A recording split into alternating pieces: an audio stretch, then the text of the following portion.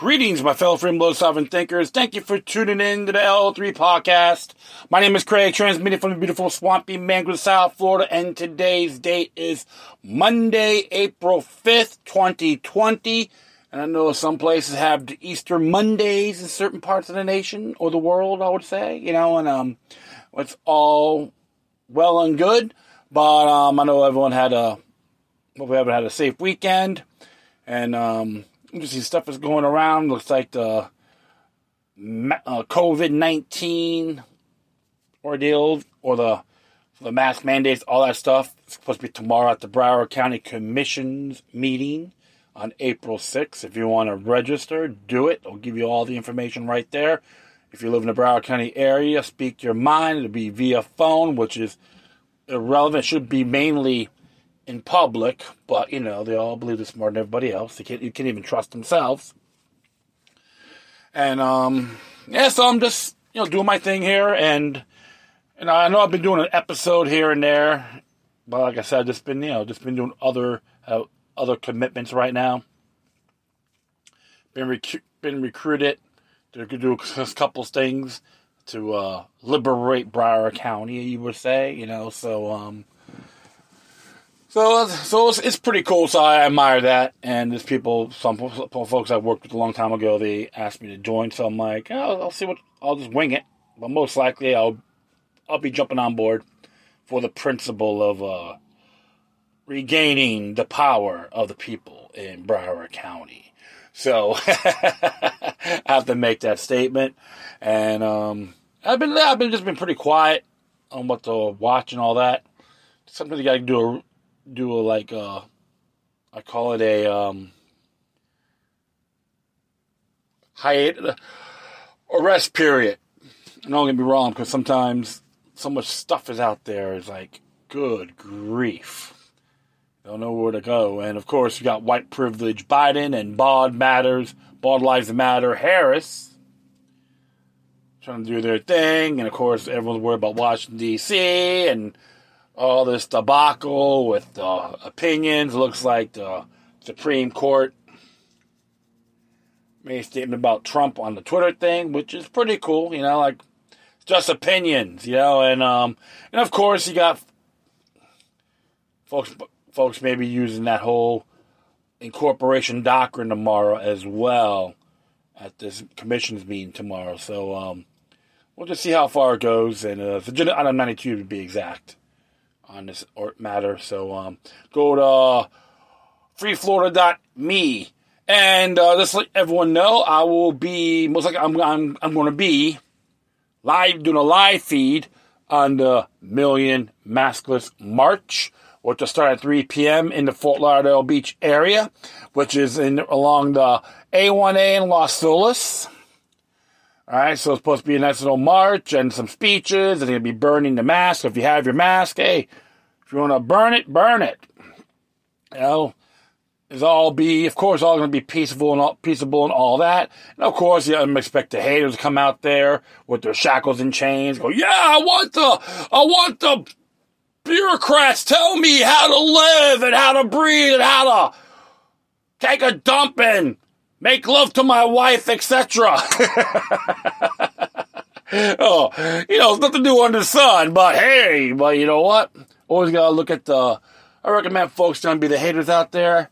I recommend you read Broward County Resolutions affirming civil rights to all residents of Broward County, which was passed May 6, 2003. Read the whole thing before running your mouth. All right? And I do believe in freedom of choice, by the way. So I'm not going to be anti-masker. I'm just anti-conscription. There's a big difference there, folks. So that's where I stand on it. And of course, there's places I'll go if it's elderly and the vulnerable. I'll put the mask on in good faith, because that's my respect. Okay, I always pay homage to my elders and the people who are considered vulnerable with compromised health. If they wear a mask, that's fine. But if you're going to have the state tell me how to do it, then you've got a problem. So that's how I look at it. So don't crucify me. Oh, you hope you get COVID and all this rhetoric. You know what COVID stands for? It stands for what I got from multiple sources. It stands for certification of vaccination identification. Okay, so they want you to be numbered. Looks like all the facilities in the theater industry is thinking about doing you have to have the COVID shot to work in our buildings. And here's the thing, folks, they'll be violating your basic rights as an individual. Doesn't matter where you're at. All you gotta do is read your state constitutions, okay? It's self-explanatory. In Florida's Article 1, Section 2. California's Article 1, Section 1. Same thing in New York, their Bill of Rights, Article 1, Section 1, etc. Okay? Folks better start reading these things, okay? Instead of going, yes, master, I'll do it. Give it to me, baby.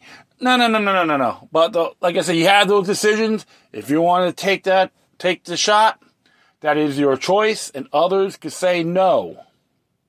But don't harass others if they refuse. And remember, like I said before in the past, every infection has an Achilles heel. There's so many natural remedies to boost your immunity that if they get any of these viruses or infections, it'll flush right out. And I'm no Jack LaLanne, for goodness sakes, okay? But my late father always told me, always harassed the daylights out of me, including my brothers, take care of your health. So, in other words, be vigilant. And because he had his ordeals in the past, because he used to live in the streets of New York during the Hell's Kitchen era, right? And Yorkville and so forth. I always keep that in my back of my mind. And I always tell people even in my community, my neighbors, the same thing. You know, I'll give them all this information on natural remedies, and many of them thank me for it. So at least there's options, okay? So I just don't want to be dictated frivolously, especially frivolously, okay? Like when things are necessary and hurricane watch and all that, yeah, it's understandable. I'm not gonna, mainly on your own, but I always take the initiative on being personally responsible. And a lot of people out there need to do that. And of course, people my age group still believe that the state should take care of them. Nah, it doesn't work like that. So, like I said, so I'll be doing that, do a live feed. And I will post that on my social media sites as well as a live feed. And I'll probably do some other shows before that. But it's gonna be a good time, a good vibe, great spirits, and meet some like-minded people out there. And just network. Doesn't matter what your political belief system is. Just go out there and just stand up for what's right, natural rights, inherited natural rights. And I know the Libertarian Party of Broward is going to be there too, supporting it as well, and that's pretty cool. So I give them the thumbs up for that as well. We need more unity. We need liberty-minded people. It doesn't matter if you're Democrat or Republicans, Libertarians, constitutionalists, etc. Have that liberty, which means freedom and morality, okay? Thus, you have to observe or examine and exercise it to your greatest capabilities. So, without further ado, speaking of natural rights, this is an interesting article. Someone shared this on Facebook on Florida Carry, and it's in reference to black Americans owning firearms or practicing using firearms, which I think is beautiful. And I know I did one about in Chicago, but The Guardian, sometimes they always gotta read between the lines of how they try to present these things. But this one here came from The Guardian, came out today around 6 o'clock in the morning, okay? Says here, guns and lies. Black Americans flock to gun stores and clubs. I need it to protect myself. And, of course, this is written by Ebony Clayton in Oakland, California. And the top before that says, Americans bought a record number of firearms last year. Gun ownership among black Americans is up 58.2%. Very impressive. And it says here, Janice Matthews always knew she would be a gun owner someday.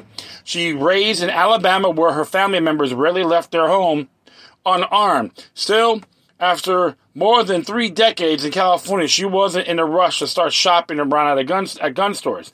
Then the pandemic hits. Matthew started hearing rumors of food shortages and noticed store shelves empty by shoppers panic buying everything from bullets to toilet paper. Yeah, I've seen that in New Mexico, so good grief. After her daughter moved out of their home, she was left in an empty nest and a lot of anxiety. I was thinking of what they predicted in the Bible, and I thought I would have to protect a little bit that I had. That's Matthew 55 recalled. So one day in the spring of last year, she waited 6 hours in line outside of a Northern California gun shop to become one of the millions of Americans who became first-time gun owners in 2020. All right, and it says here, this is here about guns and lives. Gun homicides nationwide have barely declined, but in California's Bay Area, they're down 30%. In this series, The Guardian investigates the initiatives that are saving lives in areas scarred by rising inequality and gentrification. So I'll continue on here. Americans bought a record number of firearms last year. An estimated 5 million people bought their first gun ever between March and August, according to the National Shooting Sports Foundation, or NSSF, a trade organization. And that number continued to climb throughout the year. Black Americans saw the highest increase in new gun owners of any demographic, the NSSF found, with gun ownership in the group by a staggering 58.2%. Though Black Americans have a multitude of reasons for buying a gun. Some new gun owners told The Guardian about stress related to the pandemic, others about the anxiety of seeing scores of armed white protesters rallying against lockdown orders or the election results. Many had a common experience in the process of obtaining one. They are met with apathy and in some cases disrespect from white gun owners, gun club members, and at shooting ranges. I don't know where the hell I don't know where all these glamour hacks came from. Good grief. They could, shoulder they receive has pushed scores to join black gun clubs, seek training from black experts. June 2020, when the riots were hitting different cities, my students increased, said Rogers Anderson, who was a commander of the Black Gun Owners Association, Oakland Bay Area chapter, and conducts training sessions at Northern California shooting ranges. Now, 99.9% of my students are either single black women or black women with children who are feared for their safety, Anderson said. Janice Matthews is one of the Anderson's trainees. On the morning of 18 January, Martin Luther King Day, Jr. Day, Matthews and her friend Robin Lewis drove an hour to the Richmond Rod and Gun Club for a new beginner shooting session. The duo joined a pair of veteran trainers and 5 other novices firearm users, all but one black. They spent the morning in a small field carved into a maze-looking shooting range, filling cardboard targets with bullets from pistols and shotguns. They practiced aiming in small pockets of semi-enclosed space on the terrain and lined up side by side to practice their stance, with Anderson correcting first-timers' finger placement before telling the class to pull the trigger. Matthews has sought out the training after being utterly disappointed last March when picking up her weapon, a 9mm handgun selected on the recommendation of her brother. She found the store's clerk to be unfriendly, rushing her out without showing her basic skills like locking and loading the gun. Okay, so that's a bad master. Okay, so if that's the case, you can't have teachers like that. I don't give a damn if they're wider than me with the same surname. It's irrelevant. Okay, or unacceptable. That'd be the word. I didn't feel any comfort once I bought the gun home because I don't know what I was doing. She said I couldn't pull it out because if I did, the person would use it on me. It's that fear. Her friend Robin Lewis said she had a fear of guns ever since her brother was murdered in 2000. She went to the training on a whim. Guns brought back traumatic triggers. I had never handled one, and I had a fear of the unknown at first, Lewis said. During the training in Richmond, she fired handguns and rifles in the class, which was half men and half women. Just looking at the world and all that's going on, I knew I needed to protect myself. Lewis continued, I didn't know shooting could be a hobby, but it's all about learning. The less you know, the more you fear it. And that's good. I like that. Once she gets more training under her belt, she wants to buy a 9mm handgun. Education from someone who looks like me. Black gun ownership, sometimes referred to as the black tradition of arms, has seen many iterations. After the American Civil War, newly freed black people formed militias to defend themselves against white supremacist violence.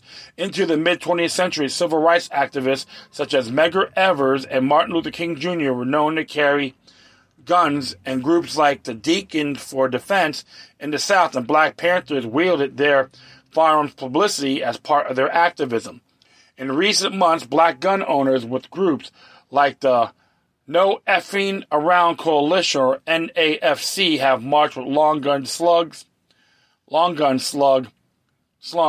across their chests and handguns visible to the holsters during the protests over COVID-19 restrictions and demonstrations demanding justice for George Floyd and Breonna Taylor.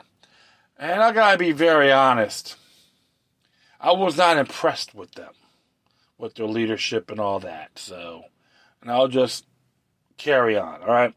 Guns have continued to fly off store shelves amid unrest following Donald Trump's election defeat and the lingering pain around killings of Americans such as Ahmaud Arbery, who was shot and killed while on the run through a Georgia neighborhood. In times of uncertainty, people want to be able to have means to defend themselves, said Robert J. Cottrell, a law professor at George Washington University. People are worried that they're not being protected and they'll have to do it themselves. Fear of crime and being a hobby are not mutually exclusive, and the police are not always able to protect you, he added. And I'll just stop there because technically the police aren't obligated to protect you as an individual. And you can look up whatever state jurisdiction you're at. Look up sovereign immunity and tort liability. Okay, even if I'm correct, George Washington University is in D.C. If that's the case, or Maryland or Virginia, just look it up. It's a fact. So I'll continue on. Nathan Adams, a 46-year-old Northern California business owner, said he supported California's strict gun laws before the 2020 election. But the intense focus on entrenched racism and policing led him to conclude that some law enforcement and some extremist groups are one and the same. People are tired of this stuff, me included. And if buying firearms is the route we have to go down to make sure that things don't get shady over my taillight, then so be it, Adams said after a session on the Richmond training ground. None of the traditional groups were all that appealing. They're always defending the Second Amendment unless it comes down to a minority, then they're crickets. Well, you never hung out with me. I didn't want to give my membership dollars to them, he continued. I would rather get an education from someone who looks like me instead of someone who says, let me help this boy, echoed Delon Atkins, who attended trainings alongside Adams and said he begun dabbling in firearms at the beginning of the pandemic. I experienced that and didn't like it. Being in an environment where I'm the only black person made me want to put up my shield and armor up. Fear, fear, fear is more like that. The whole thing is, folks, you got to always, whoever is learning the firearm, doesn't matter what they look like and who they are, give them that love and support, and give them the words of the wise. All right? And I've always been like that to everyone, too. And so, mainly white conservative groups such as the NRA, National Rifle Association, have dominated the Second Amendment conversation since the late 1990s and into the new millennium. And, it's funny because they taught people, free blacks as well, from the very beginning in New York, and how to shoot and so forth. Tired of the NRA's failures to reach out to black communities and vilification of slain black gun owners, black gun owners formed their own affinity group like BGOA and the National African American Gun Association, or NAGA, to encourage other black Americans to embrace their own firearms and educate them on gun safety. Their membership only grew and made killings like the one of Philando Castile in Minnesota and Alton Sterling in Louisiana. The value of these groups is learning with people who know your struggle and understand what's happening and has been happening with this country. And Anubis Haru, the owner of the 1770 Armory and Gun Club, Denver, Colorado's first black-owned firearm store and simulator range. Black people and women of color like to come to our facility because we're not typical rednecks, redneck with the tattoos of the 3%ers.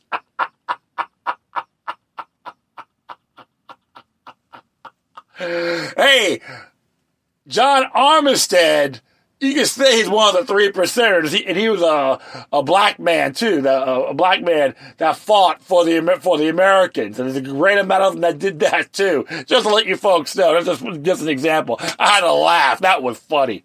Bigot, bigot, bigot. I use sarcasm here, right? Why would you want the racists to be the only ones with knowledge of firearms? Echoed Maj Toure, founder of the Black Guns Matter, a firearms education program aimed at new gun owners in the urban communities across the U.S. The seed was in the ground already, so when COVID happened, there was fertile soil for us to reach black people and teach them basic firearm safety. There is empowerment. Geneva and Jonathan Solomon opened their Los Angeles gun store, Redstone Firearm, in 2016. They were met with appreciation from people who were jaded by their experiences with other gun store owners. The couple said, especially as the pandemic worsened and civil unrest and racist strife became more prevalent, they received racist messages and threats since the store's opening, though, and the abuse has escalated through months of racial tension and social unrest. They have even struggled to retain vendors once they discovered that the Solomons are black. Run to the hills!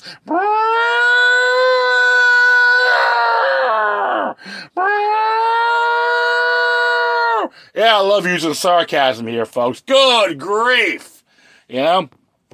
We continually get that threats. We get phone calls and emails saying, you Negroes, and I say that out of love, with the more racial epithets on that, okay, shouldn't be selling guns. So the Negroes, but the more slur version of it. They try to talk them like degenerates, okay? So Jonathan Solomon said, I don't think it's going to stop, especially as more groups see that black people are going to start shooting back and won't be easy targets anymore. Hey, I say, hell yeah, good for them. I love it, you know?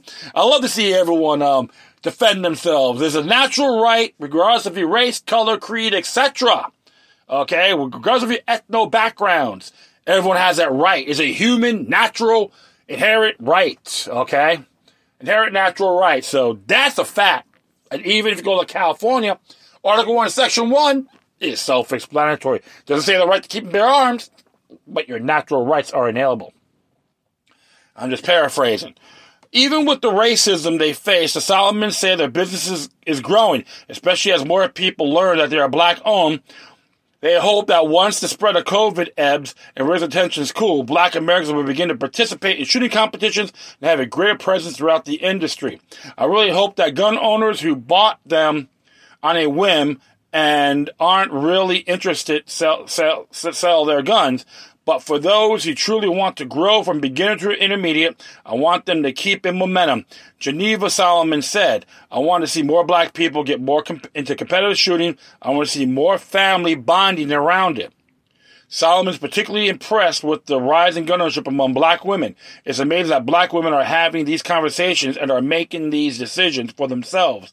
She said, there's maybe an undertone of fear, but there's also empowerment to say, you're not going to punk me. Janice Matthews has enjoyed training among other black people and hope to also shoot with all the black female cohort. Having gotten to grips with her handgun, she now plans to build her own rifle. Beautiful. I like that. She was deeply saddened by the recent high-profile mass shooting in Boulder, Colorado, and Orange, California, she said, and was especially angered by the racial implications of the murders in Atlanta, Georgia. I don't like racism, and all that shooting definitely made me mad, Matthews said.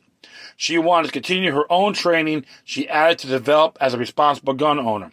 Nathan Adams and says he planned to continue to attend BGOA training and to be more involved with the group. Early in his gun ownership, he wondered if people would begin to stereotype him when he posted pictures with his firearm to social media. Amid high-profile mass shootings, Adams wondered if he and his fellow black marksmen were going to be lumped in with Proud Boy types. Hey, there's some African descendant individuals, Americans, okay, including Enrique Terrell, which he was born in Miami, Florida, Afro-Cuban descent. So it's not just only white people that are Proud Boys, okay? So I know that for a fact, okay? So people are going to put their own spin on it, and as part of the community that's used to being misconstrued, I can't concern myself with that. Adam said, we know why we're doing this, and his safety is our number one concern. Of course, the names of the new gun owners in this story have been changed to protect their identity.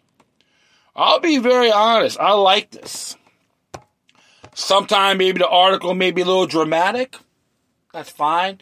But the people with the brainwashing propaganda, the mainstream news media, get these people to think. But one thing I always give these beautiful individuals homage, because they're learning something. And they've been conditioned, many of them, okay, of the laws of like certain firearms weren't allowed for blacks, okay?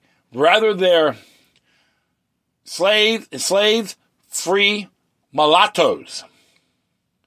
They weren't allowed to own firearms in certain states, like in Florida, Georgia, Louisiana, Maryland, okay? And I believe Pennsylvania as well, so some of the northern states did the same thing many, many years ago.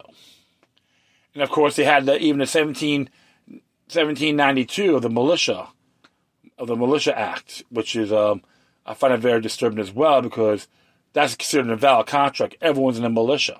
Should join the militia. It doesn't matter what their creed is, what their ethno background is. Okay, so I always find that disturbing as well. Yeah, gun control is racist. Period. There's some racist roots in that, and I'm going to add. Again, No Guns for Negroes, for the first-time listeners out there. I'm going to add that video to these footnotes, because everyone needs a right to know the dark side about what the Jim Crow laws, even way before the 1870s. All right, so Jim Crow laws been around for a long time. So it doesn't matter what state it is, but definitely, I'm very pleased to see this happening and keep the momentum going. Because remember one thing for sure. As Americans, we are all minorities based on our ethnicity. And it's nothing, and I'm not ashamed to say it either. Let's honor one another, give each other a hand. We'll never stop learning, including firearm safety, which is everyone's responsibility. Period. That will be it. I thank everyone for listening. Plus, feel free to download and share this throughout your social media networks. If you have any questions, comments, or something interesting, want to check it out, whatever you do, please send your correspondence to Decorum. Furthermore, I'll leave the footnote of this article and No Guns for Negroes 22-minute presentation, which is very educational. And share that to everyone, even with these groups, just in case, okay? Because it is important we can all learn from this. All right? And if you want to contact me, you can email me at LokiLuckNumbers03@protonmail.com. If you want to donate, you can hit me at PayPal, cash.me or cash.app/LookYouLuck3. And if you want to send the donations to The Guardian, so be it. It's up to you. I have my pros and cons with all these news sites, but remember to always observe responsibly. Once again, thank you for your time. Plus, always remember, I said that twice now. Always remember that demoniac resistance is healthy for the soul and can liberate humanity. Until next time, take care of yourselves. Keep on spreading the love. And may your guardian spirits be with you.